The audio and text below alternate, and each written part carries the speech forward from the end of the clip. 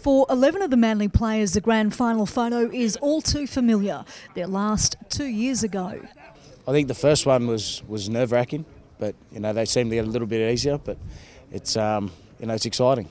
It's what you played. It's what you play for, and we're not far away from our end goal, which we trained so hard for at the start of the year.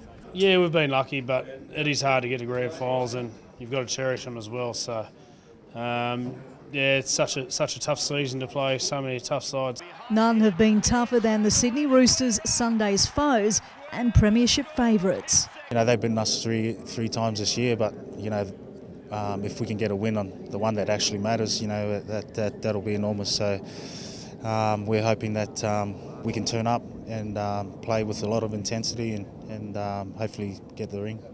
We understand that they'd have a magnificent year and they deserve to be minor premiers and favourites this weekend, so we need to make sure that we just take the bits out of them games and not the actual result and learn from that.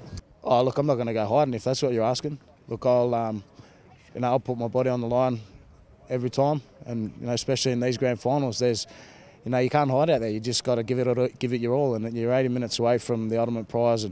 And he's a big part of their team.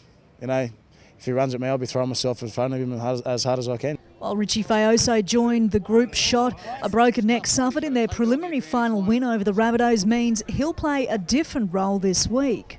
I don't know how I'm going to help the team, but I'll be there just to support the boys and everything they need, maybe help around training, I don't know.